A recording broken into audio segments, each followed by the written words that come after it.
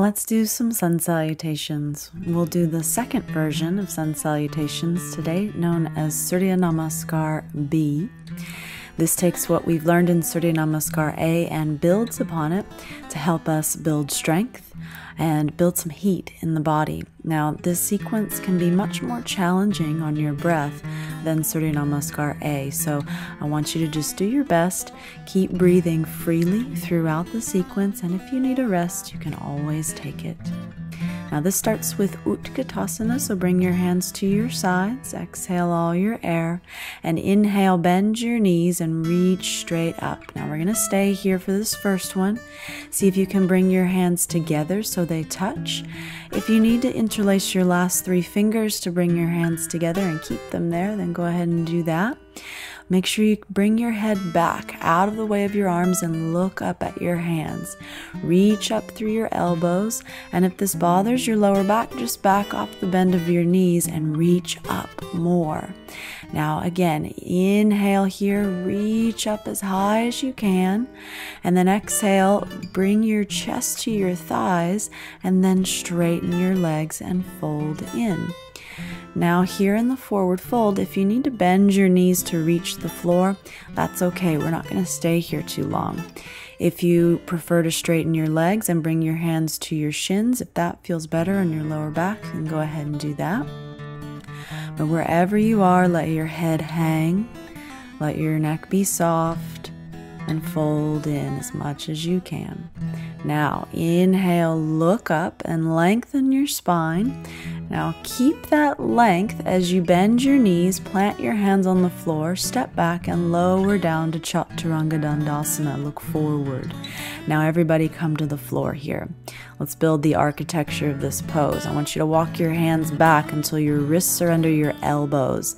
That should be by your lower set of ribs. Now squeeze your elbows in, lift your chest up so your shoulders are no lower than your elbows. And now if you can, see if you can press up to hover. Now inhale, roll forward and up to upward facing dog. Stay here for a moment, lift your chest. If it bothers your neck to look up, don't do it. But if you can, look up and press the tops of your feet, stretch your legs. Now exhale back to downward facing dog. Now just look up at your hands here. Inhale, step your right foot forward, plant your back heel on the ground, and inhale, rise up for Warrior One, Virabhadrasana A. We're going to stay here, keep breathing. Press down through both feet, stretch your back leg, bend your front knee, drop your tailbone, draw your lower belly back and up, and then exhale, bring your hands to the floor, lift your back heel, step back and lower down, look forward. Inhale, roll up to upward dog, and then exhale back to downward dog. Now on your next inhalation, I want you to step your left foot forward in between your hands, plant your back heel, bend your front knee, and rise all the way up to Warrior One again, Virabhadrasana A. Now plant the back heel down firmly, really press down through the outer edge of your back foot here. Drop your tailbone and draw your frontal hip bones back and up. Reach up through your elbows and look up. Exhale, bring your hands to the floor, lift your back heel, step back and lower down with strong legs, look forward. Inhale, stretch your legs as you roll forward and up, and exhale back to downward dog. Now as you come through to downward dog, just check your hands, bring them to the width of your shoulders, bring your middle fingers to point straight ahead, and then drop your head and look at your feet. Bring your feet to about the width of your hips, so the outer edges of your feet are in line with the outer edges of your hips.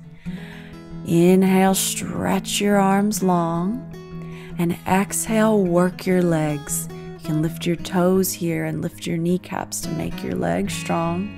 And then look up at your hands, and as you inhale, step or walk your feet up to meet your hands. Look up. Exhale, fold in. Bring your forehead towards your shins. Now bend your knees and inhale, reach up to Utkatasana again. This is fierce pose. Look up. Exhale all the way to standing and bring your hands to your sides. Let's do that again.